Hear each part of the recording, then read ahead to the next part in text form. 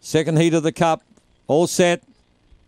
Racing, Bewildering away better than Black Bombshell. High Eden Frost is going to lead on the rail. High Eden Frost shows the way out of the straight, but Bewildering is right there in second place as they speed to the back. Then Diego Bale, Black Bombshell. A gap in the field then to Alice's Entity. Well back was Winburn Archer. And last of all, Mapunga Georgia off the back. Bewildering moves up to High Eden Frost and takes over. They're clear of Diego Bale running a top race. Bewildering careering away now. He's really stretching. Wins by 4 to High Eden Frost.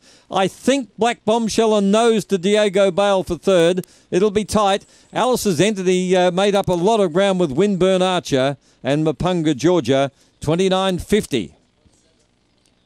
Strong at the end. Bewildering. He handled himself perfectly.